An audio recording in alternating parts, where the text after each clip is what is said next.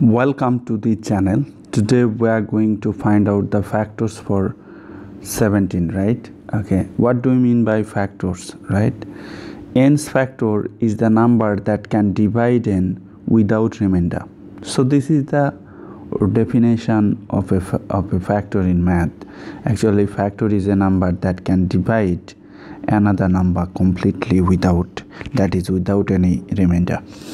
So the factors of what do we mean by the factors of 17? The numbers that can divide 17 without remainder are called 17's factors. Look, notice the factors of a number always, the word always is important, always includes 1 and itself. So the factors of 17 will be 1 according to this sentence, and itself means 17. And a simple way is to find what pairs of number multiply to get 17. So if I multiply 1 times 17, then I will get 17. So 1 and 17 are the factors of 17. If I divide 17 by 1, then I will get 17, and if I divide 17 by 17, I will get 1. Right? So I will write here the lowest factor here and the highest factor here. So now I will try to find out others factor of 17. So after 1 I have to take 2. So what number will come here? So let me divide 17 by 2. So if I divide, then I am getting here 1 as a remainder. Since 2 can divide 17 without remainder, so 2 never be the factors of 17. The question is, should you stop here? Okay, let me check.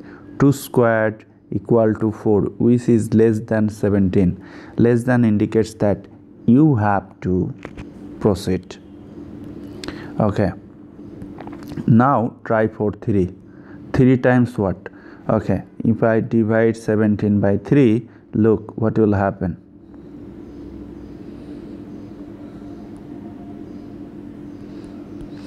I am getting remainder 2. Since I am getting remainder 2, so 3 is not factor of 17, right? Is not factor of 17. So the question is, should you stop here? Okay, let me check. 3 squared equal to 9, which is less than 17. Less than indicate that you have to continue, right? Okay, after 3 I will try for 4. 4 times what? Okay, let me check.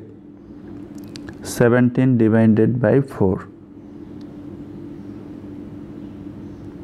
Remainder will be 1. So 4 is not the factor of 17. The question is, should you stop here? Okay, let me check. 4 squared equal to 16. Since it is less than 17, so you have to check, right? Otherwise you may do wrong. So you have to check. So 7, let me check for 5. Okay, so look, if I divide 17 by 5, what I am getting? 2.